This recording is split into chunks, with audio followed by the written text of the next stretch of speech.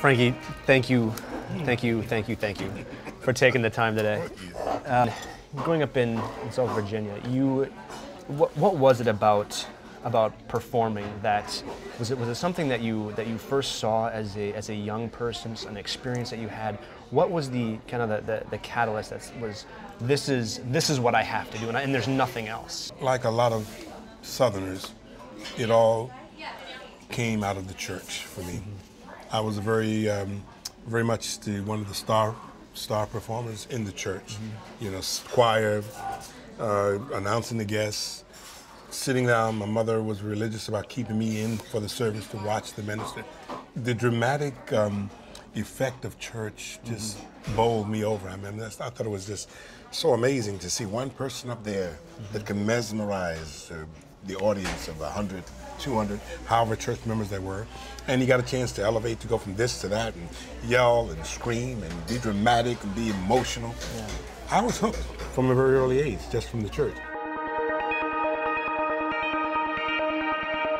My process has always been a process of observation in life.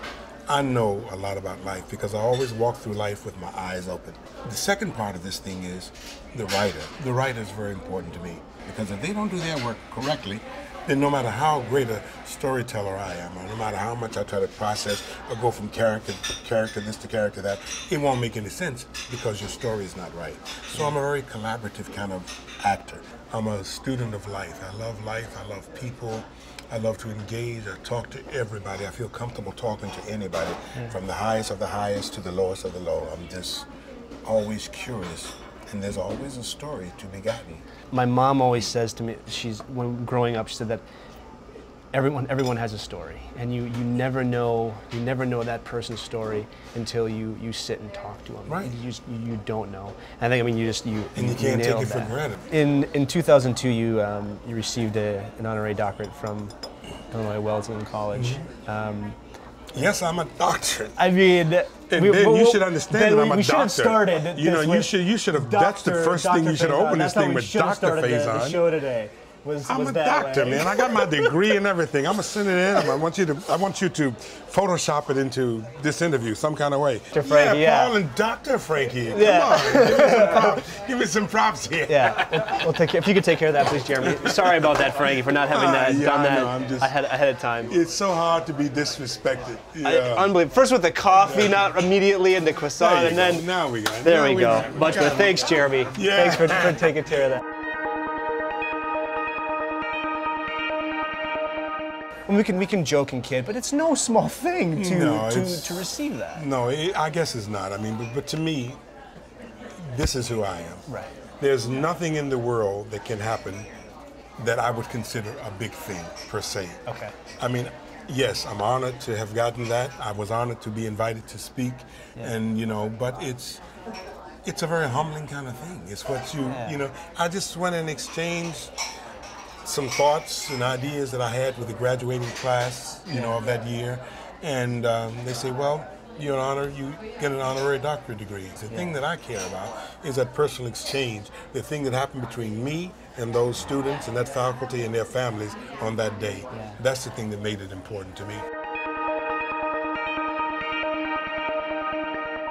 You've been in, with the exception of the television show, all the Hannibal Lecter series. That's true. I mean, the very first one I did, Manhunter, that was before the Hannibal became, really a quote-unquote a commercial product. And then Silence of the Lambs came up, and I went in for an interview with Jonathan Demme.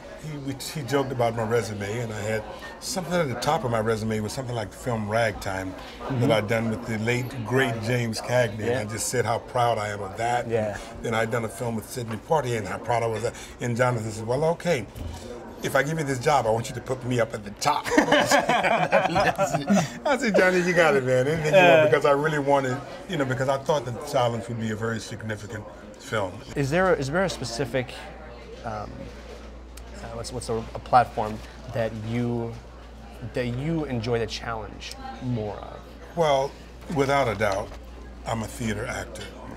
Theater was just mesmerizing because that's the truest form in which the actor actually gets a chance to make a statement. And it also challenges you because in theater, you're using from top of your head to the bottom of your feet. Yeah. Everything. They see everything.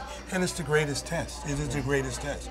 Because you can make someone look pretty good in film and in television. Yeah. But you can't make them look good on stage if they don't have the training and they don't have the chops. That's it. It ain't gonna happen. Yeah. It ain't gonna happen. But I have to talk about Police Commissioner Burrell. Oh, Burrell, yeah. So the Wire is